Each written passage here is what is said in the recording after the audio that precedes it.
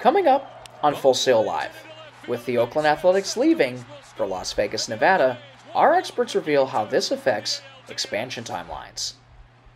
And speaking of expansion, we sit down with Portland Diamond Project's Craig Cheek.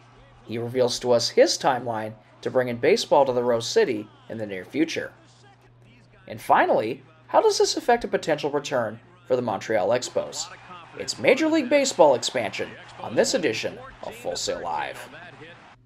Recent news of the A's deciding to leave for Southern Nevada has certainly expedited Major League Baseball's expansion timeline.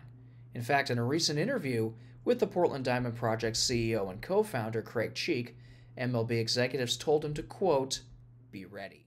With Las Vegas set to receive the A's in the near future, there are only 6 candidates left for expansion: Portland, Oregon; Salt Lake City, Utah; Vancouver, BC; Nashville, Tennessee; Charlotte, North Carolina; and Montreal, Quebec, Canada. Each one has their own advantage. While the expansion process cannot officially begin until the Tampa Bay Rays solve their stadium situation, there is no doubt that the hype for Major League Baseball expansion is on the rise.